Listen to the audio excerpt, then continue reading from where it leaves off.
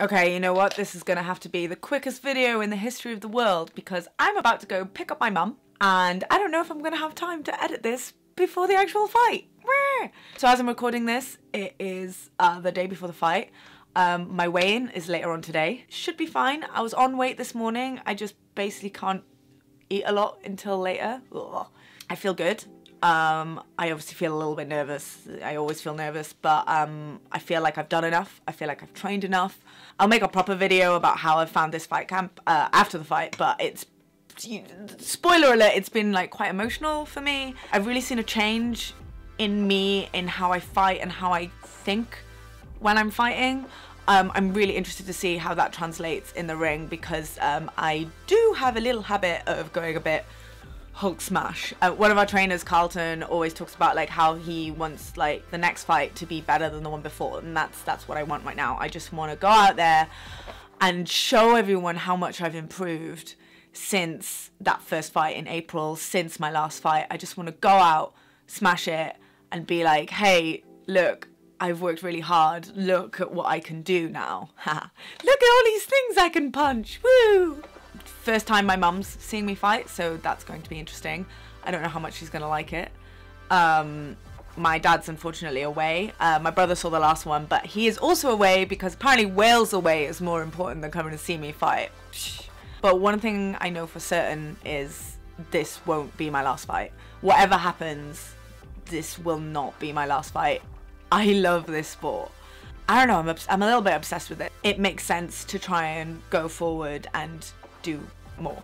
I don't know where it'll go, if it just like stays an amateur or if it'll go further. I don't know, we'll see. I just know that this won't be my last fight. I think knowing that helps with the nerves a little bit because it feels like part of a journey.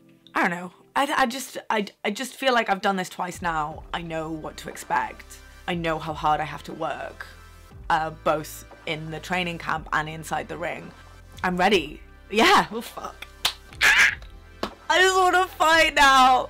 I'm so ready. I just want to fight, and then I'm gonna give myself a bit of time off because I have been training solidly for maybe the last, God, I don't know, like 3-4 months.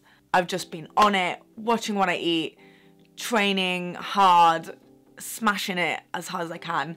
I deserve a bit of a break now. I'm really excited to see where this sport takes me.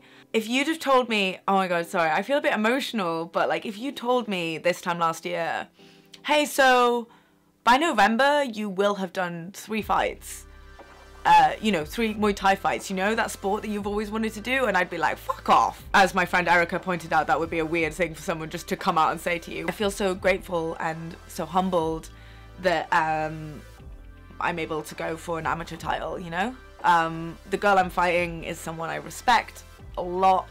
I watch her train, she's incredible, and I think there's no trash talk here. I can't be doing with that. At the end of the day, like, I know she's gonna bring it just as hard as I'm gonna bring it, and we both just want to show what we can do. I guess if you've been watching these, thanks to all, I think about maybe 30 of you. I appreciate you all. It's very sweet. If this is something you want me to carry on doing, like, send me a message, send me an email. I'd really appreciate it because I have no idea how these are going down, to be honest. I guess that's it. The next time I make a video will probably be after the fight. So we'll see what happens. If you haven't donated, please donate. It'd be really nice. I guess this is it. This is so weird. Time to go pick up my mum. I'm so excited to fight.